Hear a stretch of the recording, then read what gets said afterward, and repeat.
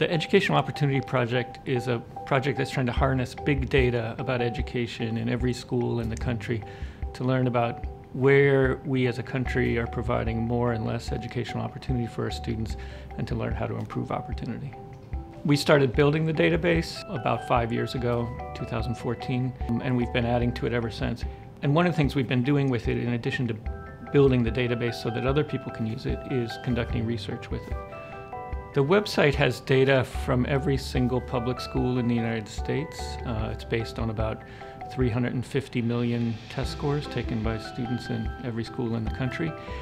And we use that data to construct measures of the average achievement of students, but also how much they learn. So education opportunity is more than just what's provided by schools.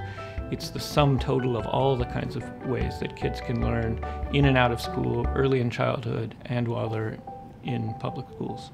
And when we look at average test scores in a community, in a school district, or in a school, what we're measuring is really the amount of educational opportunity provided in those communities, not the average ability, because average ability doesn't vary from one place to another, but opportunity does. I think that this kind of data allows us to do a couple things we haven't been able to do before. One, it lets us do a kind of research we haven't been able to do before because now we have data everywhere. But it also is going to let us develop, I think, better and more targeted educational and social policies.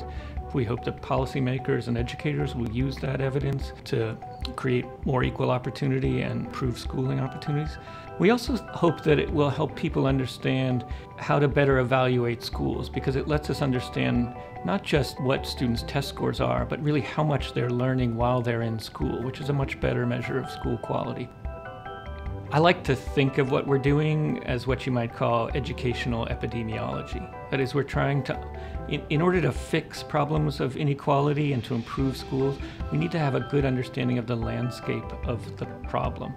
And so, in some ways, that's what epidemiologists do. They try to understand where a problem is and where it's getting worse and where it's getting better, and then diagnose it and then solve it. And if you think about the big project, that's what it's really about. It's trying to map the landscape in sufficient detail that we can get to a place where we can really start to have targeted social and educational policy solutions that will really make a difference in terms of equality of educational opportunity.